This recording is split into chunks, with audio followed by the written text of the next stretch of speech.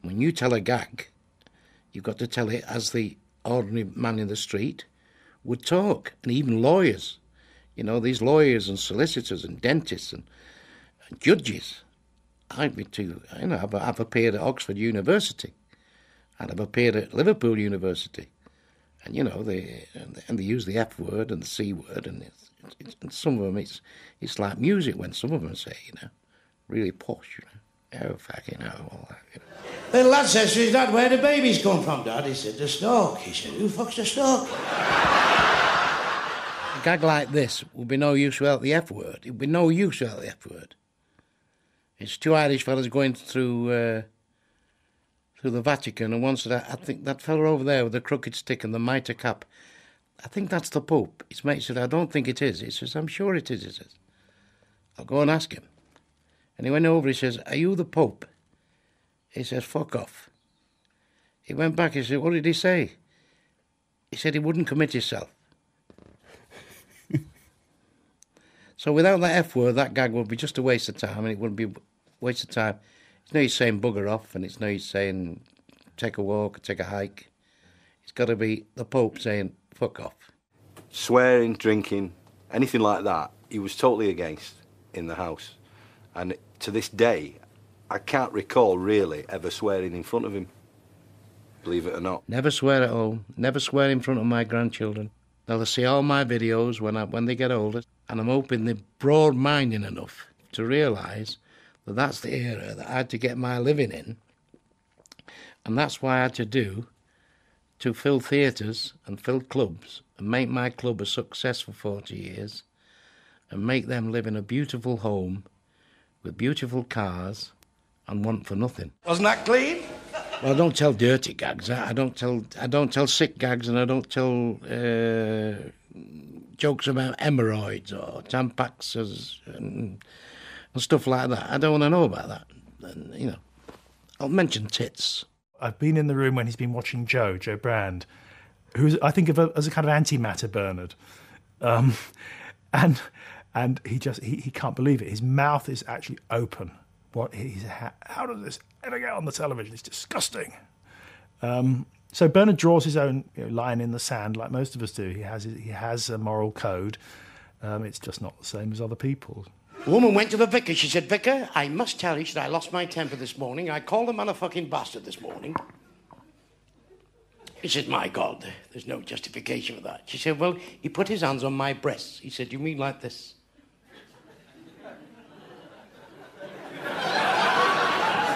I've not forgot of her, son, eh? I've not forgot. She says, "Yes." He said, "There's still no justification for that." She said, "Well, give me one." He said, "You mean like this?" And when he gets on the job and he's banging away there.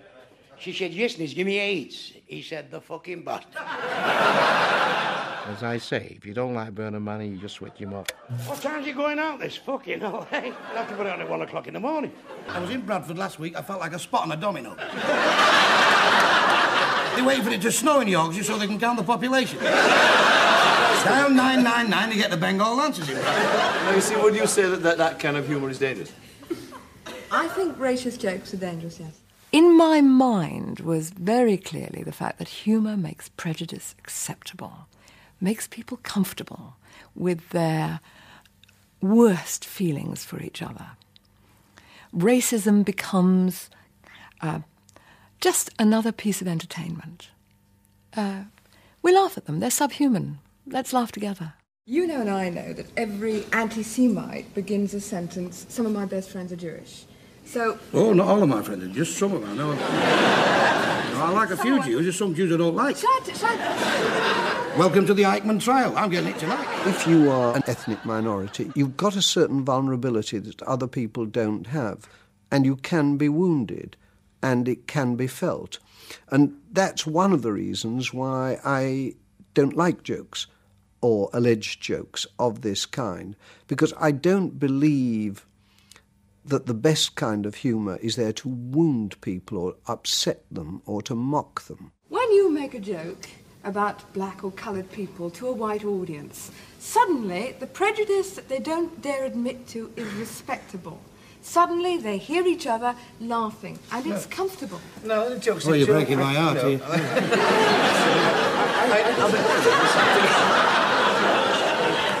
quite a violin playing there, you know. There is a point where it becomes the bully laughing at the fat child, the spotty child, the weak child, the vulnerable child. Who takes more stick than me with being fat? You know, they really give me some stick. So are you really, in a sense, trying to get back, do you think? Why are all your jokes based on hate? Why are you attacking all the time? Because he gets laughs. He doesn't hate anybody, whatever the colour of the skin or anything else, but he uses it for fun, for a joke. When white people get together, we can enjoy ourselves, guys. Ideas and words are very important. They're very powerful. They're lethal. You know, you just need to look at recent events in Europe, Bosnia, Kosovo, look in Africa, what happened in Rwanda, you know, genocide, and you've got a thing now called ethnic cleansing. It's amazing that the people feel that other people are so despicable that you can describe destroying them as cleansing, you know. So, to me, ideas and even ideas that come out of comedy are tremendously powerful, and you've got to be aware of what you're saying. I'm about as welcome here on this show tonight as a reggae band at a Ku Klux Klan meeting. I'm not in any way an apologist for Bernard Manning, but I have been in a club when he's been at his most racist, and I've heard and looked round at many black people in there, and certainly lots of Irish people I knew were Irish, were laughing louder than anyone else, and they paid to go in. Ah, there's our coloured sisters there. Didn't see you till you smiled. You're right. Lovely. She's thinking to herself, fuck off, you fat bastard. As I've always said for the last 50 years, never take a joke seriously. It's a joke. All this political correctness in offices, nobody can laugh anymore than the office workers. You can't pull a girl's leg no more. She can't pull your leg no more. Without, you know, harassment and all this carry on. It's a load of nonsense. They're unbelievable, them Irish. What they find about they're all fucking white. Hey? What they want is a million packages dropping right in the middle of Belfast. Then they know they got fucking problems. I thought this question was going to come up. Are you a racist? Now, my reply should have been, no, I'm not. Lots of my friends are black, or lots of my friends. She says, are you a racist? I said, yes. All of a sudden, she ain't got the answer. That's not what I was supposed to answer. See, I'm not a racist, but I won't. Instead of her winding me up, then the boot was on the other foot. I was winding her up. Bernard really believed that he'd given her a lambasting, and of course, whether in the editing that was lost, I don't know or not, but I thought it was a bit silly to say the things that he did on that. I don't know why he did it, because he's not that sort of person at all. And I telephoned him the day after and I said, Bernard, for God's sake, what did you go on that damn programme for? It's perfectly obvious that you were set up. And he was set up. That programme was a disgrace to fair play and tolerance. Never let them stop you laughing. That's what it's all about.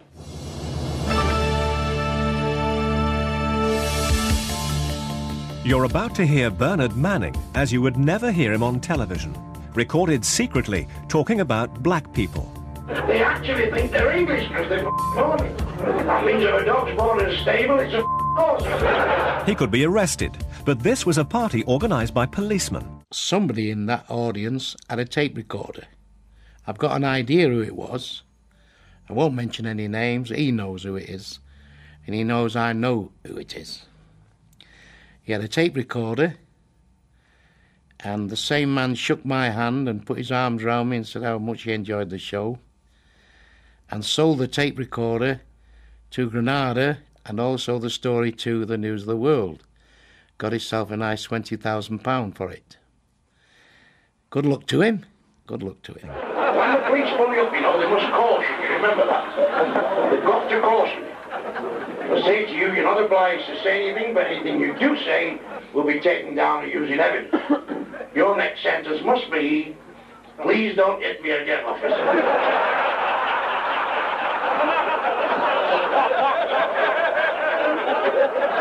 If you're a nigger, again and again and again. Now, apart from the use of the word nigger is a little unusual on television these days, and I wouldn't exactly condone it, but to me, that sounds like a joke about police brutality. He seems to be saying to an audience of policemen, you beat up black people, you don't treat them fairly. Perhaps I'm giving him far too fair a hearing there. Perhaps I should not take that, and perhaps I'm wrong in that analysis. But I've thought about it over a long period, and I'm convinced he's just an iconoclast. He has to upset his audience, whoever they are. I went to a Muslim strip show the other night, and they're all shouting, show us your fucking face. He's had a lot of threats over the years from different organisations. You know why seagulls have wings, my love? To beat the fucking gypsies to the tip.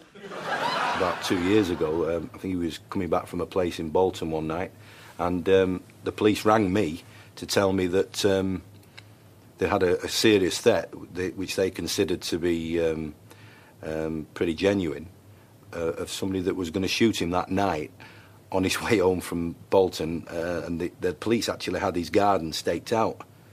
And I actually got a message through to my dad to say, just beware. The police really don't want you going back just yet. They want to keep their eye on the house. And he just took no notice of me.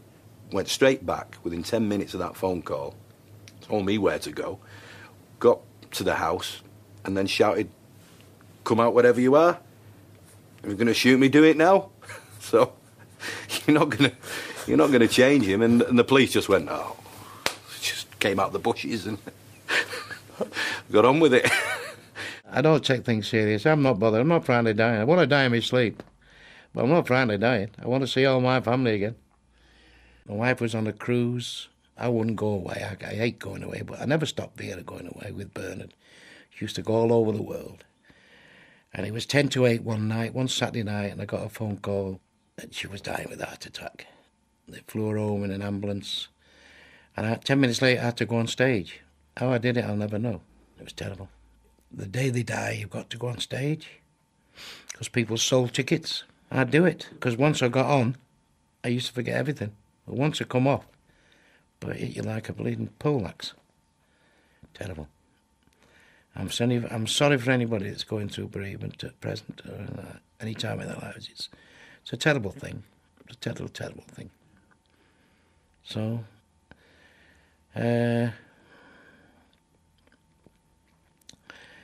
you get through, because my mother wouldn't want me to be morose or anything like that, but she'd say, get out there and do it, you know, because you take you back to the days.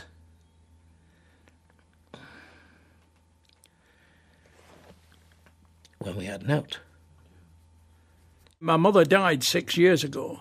Ever since, once a month at least, he's telephoned me, because he knows I live alone, he's telephoned me to see if I'm all right and that sort of thing. That's Bernard Manning.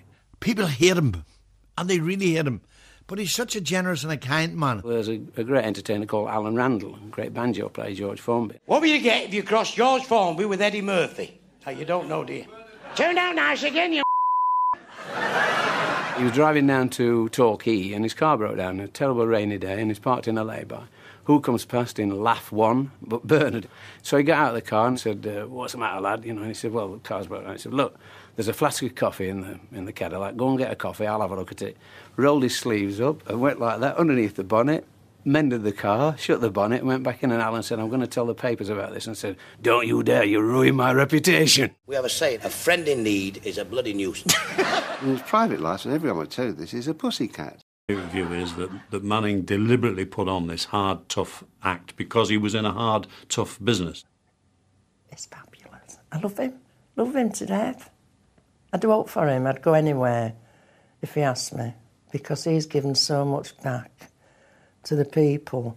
I don't want to be too controversial, but often, you know, these show people say, oh yeah, we'll come and do it for expenses only. Then when you get the expenses bill, you know, it can be 500 quid, 1,000 or whatever. I was saying to the Variety Club that Bernard was very generous, and they said, well, do you know, Cyril, when he comes to do a dinner for deprived children or coaches or whatever it is, he doesn't charge us £1,000. He gives us £1,000. Bernard was the man, when you ring him up, he would say, never cost the National Health a penny in my life. Now, today he's not enjoying good health at all because, you know, he's arthritic, he's got diabetes, and he had a stroke. Leonard Rossiter didn't drink, didn't smoke, played squash every day, jogged every day, 47 years of age, fucked, dead and buried. You mustn't treat your body like that. The doctor said, I'd like you to ease up a bit. I said, I know it's like talking to the wall, he said, but I'd like you to ease up.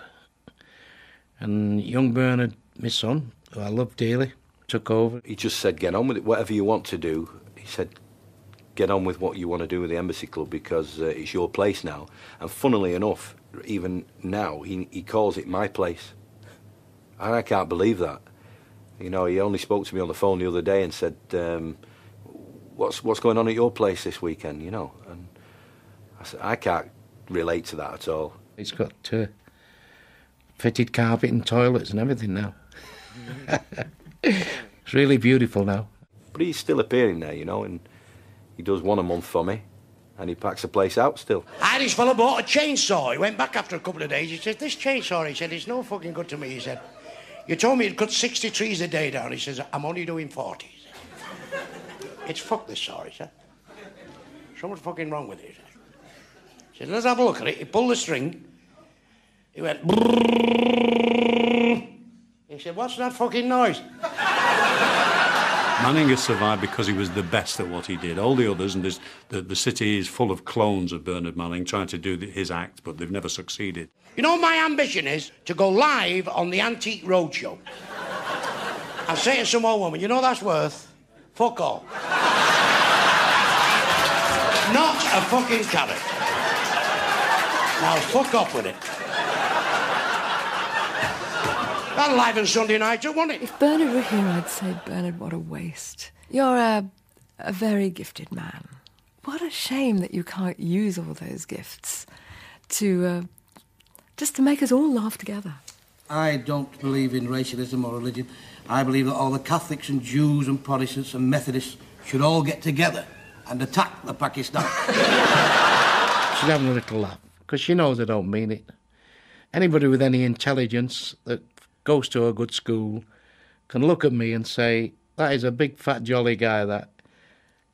He couldn't mean it. He's not a racist. Don't get the wrong impression of him because it's only an act. It really is only an act. When I die, I'd like on the grave, I should have been a sir, but I think it's something I said.